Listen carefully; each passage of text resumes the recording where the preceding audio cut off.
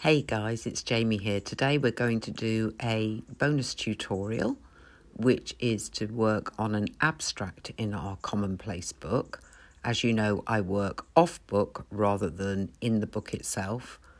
I wanted to pick something that would go with the mermaid and something that was relatively quick and easy for you to do. Therefore, I dug around in my blue scraps, which are mostly printables at this point, though I do have jelly prints in blue as well. Found my base piece, cut that to an appropriate size for the page I'm putting it on, and then found more blue scraps, which I cut into rectangles and squares. And because my mermaid was glittery, I decided I wanted to do an abstract using gold foil. I have a lot because I bulk bought from both AliExpress and Temu, so you get about 100 in the wax squares. I'm using my Mod Podge here to be able to foil my scraps, and I don't want a clean result. I want it so that some of these underneath colours actually show through, but not a lot, just little peaks, like something has been gilded or covered in gold and is worn, that shabby chic style. I won't claim to have it down on how to apply foil in long, straight pieces. It seems to go everywhere with me. My fingers end up covered in gold foil. The wax greaseproof paper, kitchen paper that I'm using to protect everything gets covered in foil, so it's just as well I bulk bought and very cheaply.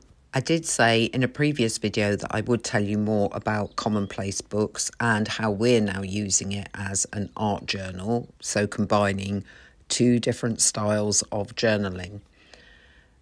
Really, the story of Commonplace books actually starts as early as writing and record keeping. So back in ancient times, scholars and philosophers sought out ways to preserve knowledge and wisdom.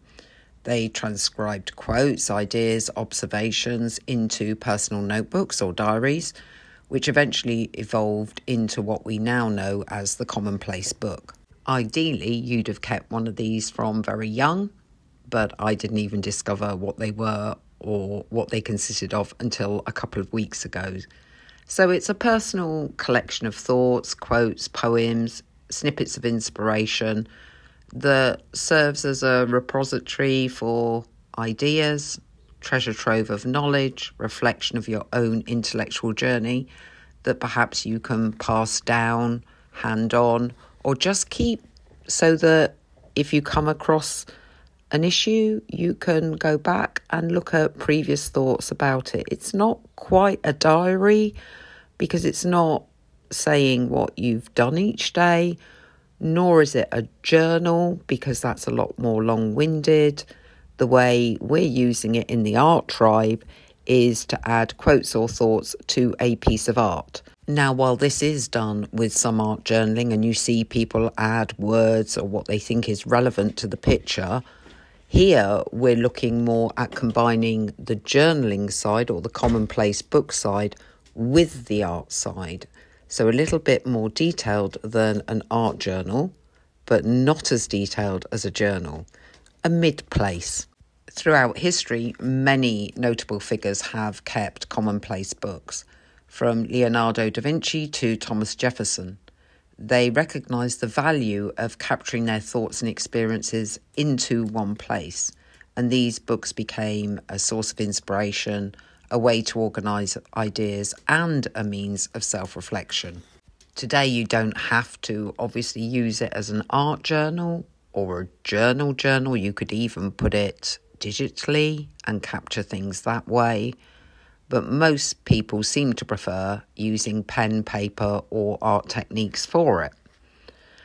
It doesn't really matter how you do it, the purpose remains the same, and it's to capture and preserve the essence of your own intellectual journey or what inspires you.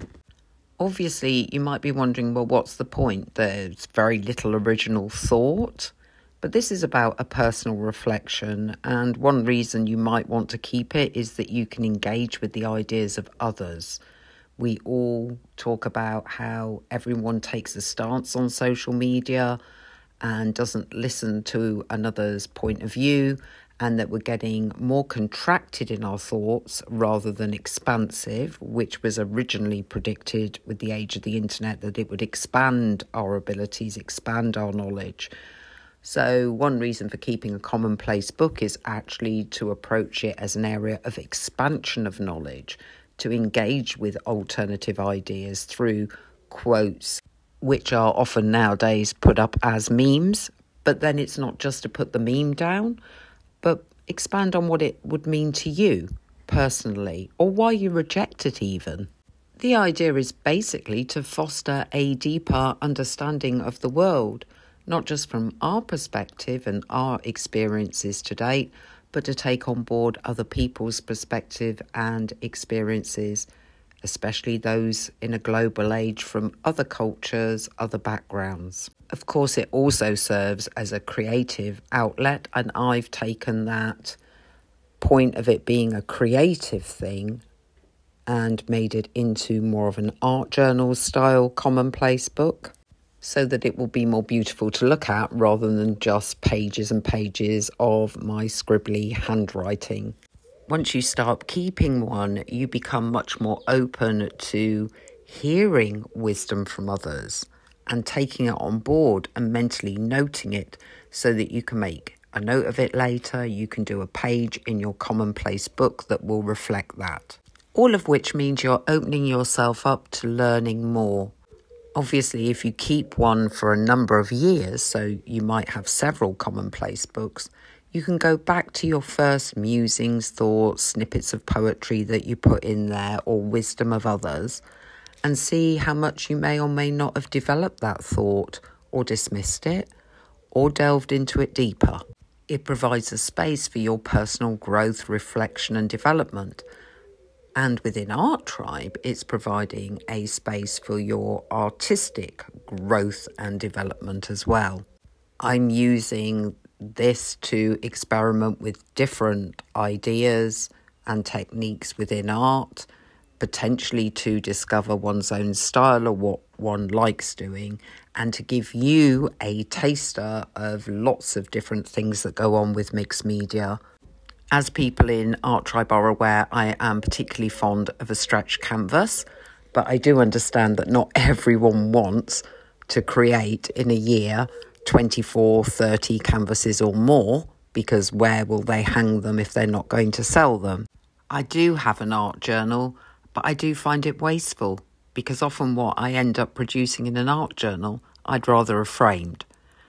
Therefore, the commonplace book, combining art experiments with wisdom and ideas and quotes and personal development and self-reflection, seem to combine very nicely two things together in a book format. That is not to say everyone in Art Tribe has to produce a commonplace book. They can do this as an art journal, or they can do it on board or canvas and do it as a print of some sort to go on a wall.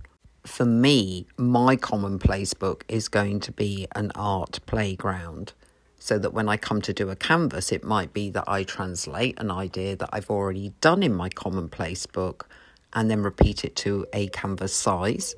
Or I may keep everything totally separate. I have no idea yet. This is just a journey we're going on together.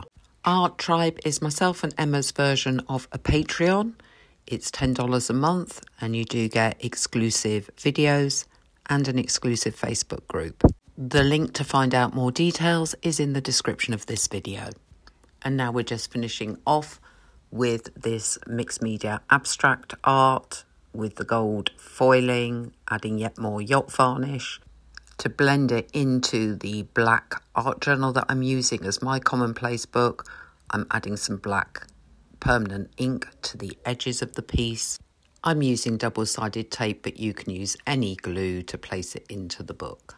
I hope you enjoyed this taster tutorial from the Art Tribe, and I will catch you very, very soon.